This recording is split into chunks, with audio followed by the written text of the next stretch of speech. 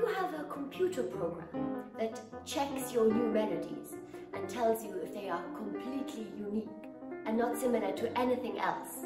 This question really made me laugh because there is no melody that is not similar to anything else. If you're studying composition at university and your professors tell you something silly, like you are not allowed to compose music that is similar to the past, just take no notice and tell them, thank goodness Mozart, Schubert and Richard Strauss didn't have to study with you. I'm Alma Deutsche, and I'm continuing to answer the questions you send me about composing and what it's like to be a composer. Many people have asked me questions about originality in melody. So one person asks, how do you know the melody you hear is unique? And someone else asks, how do you ensure your melody doesn't accidentally sound even similar to something that has come before? And lots of people have asked me the same question in different words. Well, to be honest, it has actually happened to me, not once and not twice, that a really beautiful melody of mine was shamelessly stolen by some composer who lived centuries ago. But seriously, this is actually a very important question. And I think that many people are a bit confused about what it means for a melody to be original, especially people who are being taught composition in universities. But I'll come back to that at the end. Actually, a few years ago, I was interviewed by a very nice Italian journalist who asked me lots of very good, intelligent questions. But one of his questions really made me laugh. He asked me, so do you have a computer program that checks your new melodies and tells you if they are completely unique and not similar to anything else? And this question really made me laugh because not only I don't have such a computer program, but there is no melody that is not similar to anything else. Every melody is, to some extent, inspired by melodies that came before and by a musical tradition. Let's think for a moment away from music. Let's take literature, for example. Just imagine how absurd it would be if you asked a novelist, do you have a computer program that tells you if your novel is unique and not similar to anything that came before? Well, just imagine the novelist puts his novel into the computer program and the computer program says, love story. Ah, no, that's been done before, I'm sorry. Or broken heart. It's been done, sorry, no. Or revenge. No, sorry, been done before. Or murder.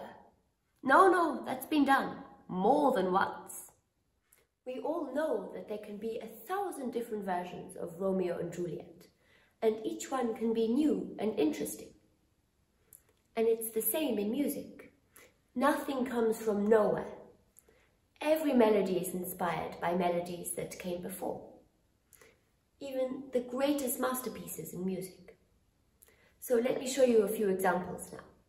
Let's start with Schubert, who was famous above all for his beautiful melodies. One of his most popular songs is Heidenröslein.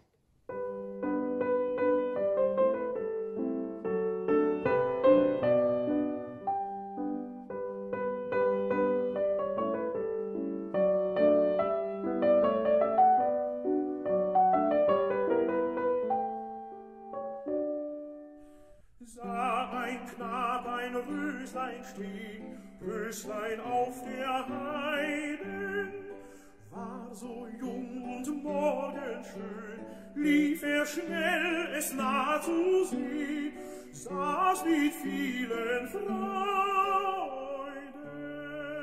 One of Schubert's most iconic melodies. But what would a computer program say about it? Is it really not similar to anything that's come before? Or does it not remind you a little bit of this.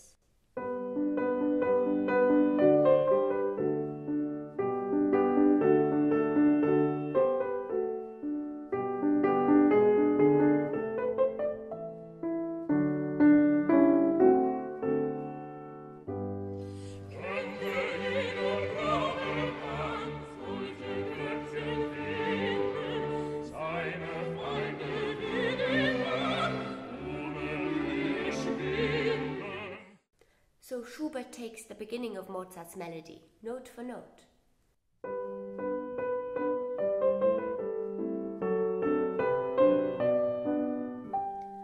But of course, he doesn't just copy it. He adds his own touch to it. He changes the harmony a bit. Mozart.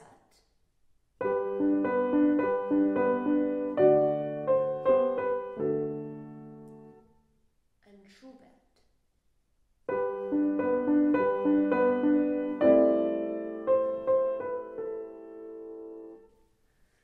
But since it starts in exactly the same way, if Schubert had had to consult our computer program, he definitely wouldn't have been allowed to write Heidenröslein.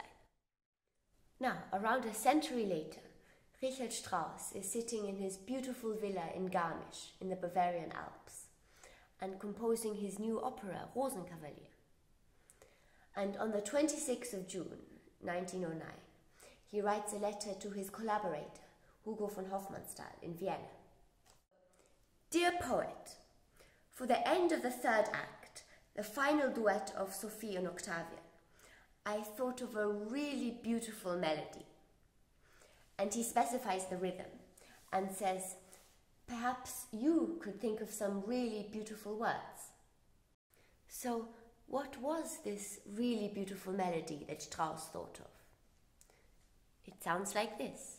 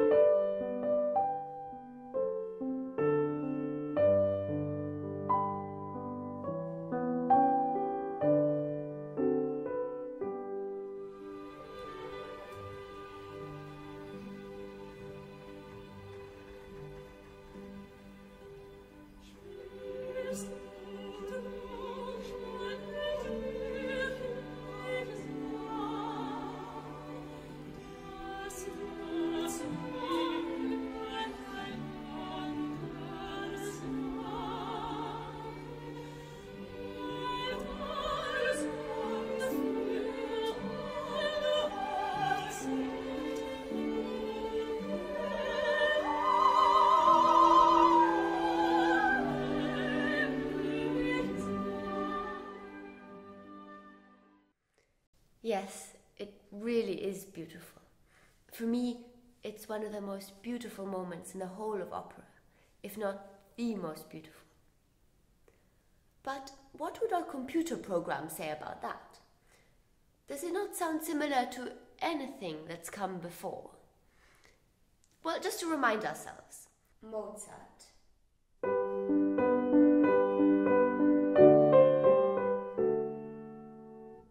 And Strauss.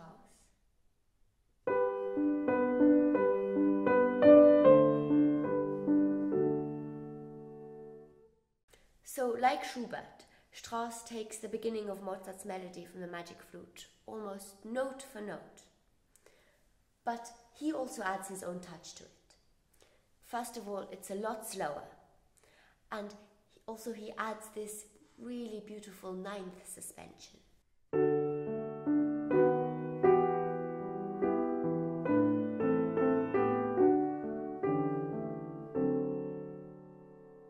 So just imagine if Strauss had been suffering under the delusion that his melodies have to be completely different from anything that came before.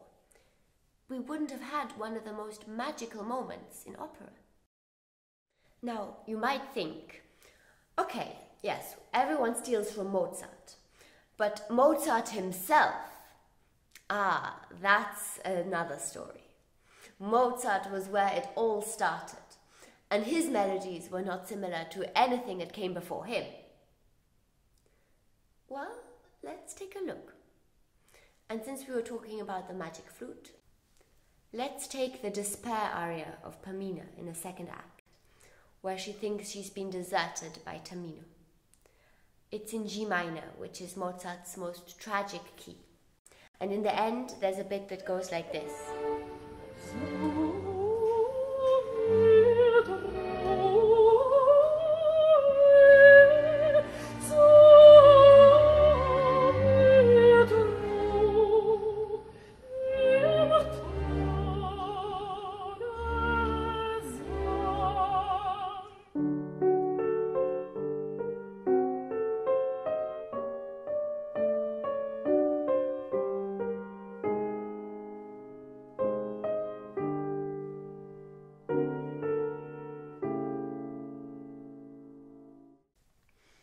It's a beautiful and moving motif that Mozart lets Pamina sing here.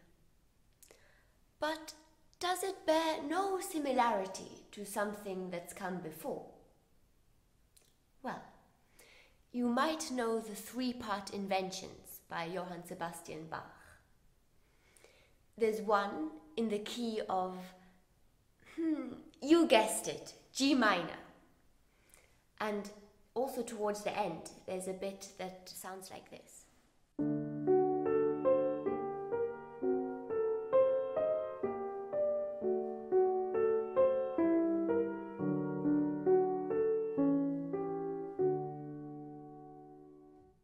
It's almost exactly the same. Here's the Bach again.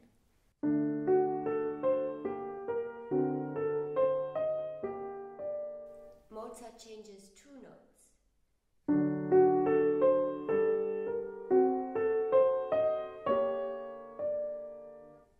Mozart knew Bach's keyboard works well. He would play them every Sunday with friends. So he was clearly inspired by this invention. And thank goodness he was. Now, another example from the magic flute. But this one, unfortunately, doesn't put Mozart in such a good light, at least in his attitude to other composers. We all know the overture to the magic flute.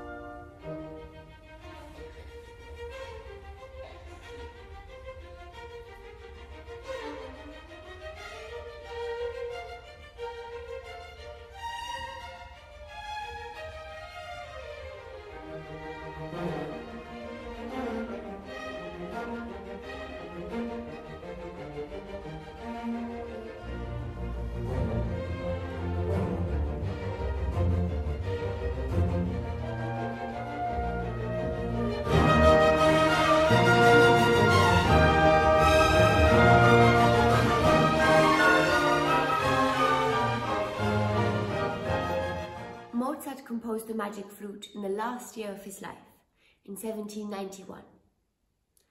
But let's go back 10 years to 1781, when he was 25. Mozart and another very famous musician, Clementi, were invited to play at the Imperial Palace for the Emperor Joseph and his royal guests, including the Tsar of Russia. And unbeknownst to the musicians, the emperor and his guests had placed bets on who they thought would be the more impressive pianist and musician. So they both showed off their compositions and their fast fingers. And Clementi played one of his sonatas in B-flat major, with lots of fast passages in the right hand.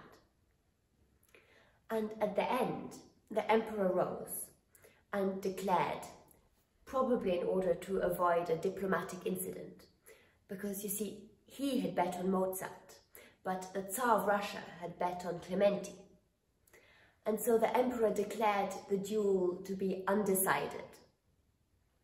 However, Clementi rose and graciously made a gesture to show that, in his opinion, Mozart was the winner. Mozart was far less gracious. He was quite annoyed that Clementi could play faster than him. And he wrote a letter to his father, who was back in Salzburg, complaining that the piano they gave him was far less good than the piano they gave Clementi. His piano was out of tune and had 3 keys stuck. And he writes, "Oh, and by the way, Clementi hasn't got an ounce of taste or feeling. In other words, a mere technician." Mozart's sister, Nanna, who was living with their father back in Salzburg, and who was herself an accomplished pianist, must have been intrigued by this virtuoso sonata that Clementi played at the duel. And so she asked Mozart to send her a copy of the music. Mozart obliged, grudgingly, but in his letter to her he added a warning. "Everyone who plays or hears Clementi sonatas will feel that they are worthless as compositions. They have no remarkable or striking passages. Oh, except for those in 6 and octaves. But I'd ask my sister not to waste too much time practicing these, because no one can play them at the speed that Clementi wrote, not even Clementi himself. Clementi is a charlatan, like all Italians. I know, I've heard him. What he does well, I suppose, are his passages in thirds. Yeah, but that's because he sweated over them day and night in London. And apart from this, he has nothing, absolutely nothing, not the slightest expression or good taste, still less any feeling." So obviously Mozart had a chip on his shoulder when it came to Clementi. Now, what was this worthless sonata in B-flat major that Clementi had played at the duel? Well, it starts like this.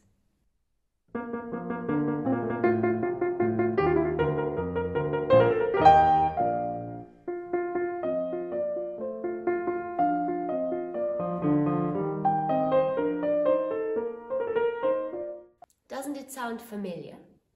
Here's the beginning again.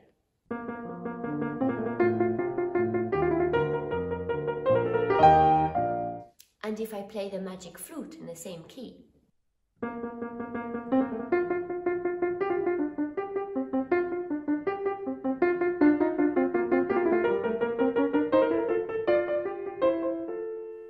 So, although Mozart was at great pains to tell everyone how worthless Clementi's sonata was as a composition, without any striking features, he nevertheless, 10 years later, takes Clementi's very striking motif, note for note, and uses it as the main theme in the overture to the Magic Flute. In fact, there are more similarities. Clementi, in the development section, turns the theme into minor.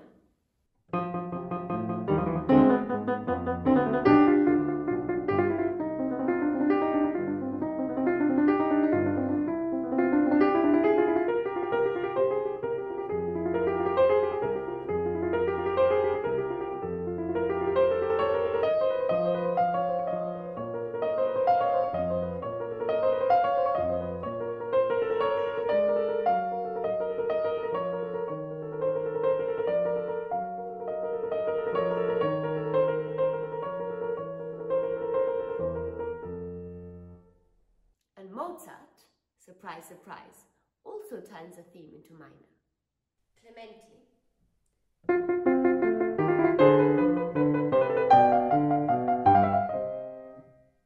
And Mozart.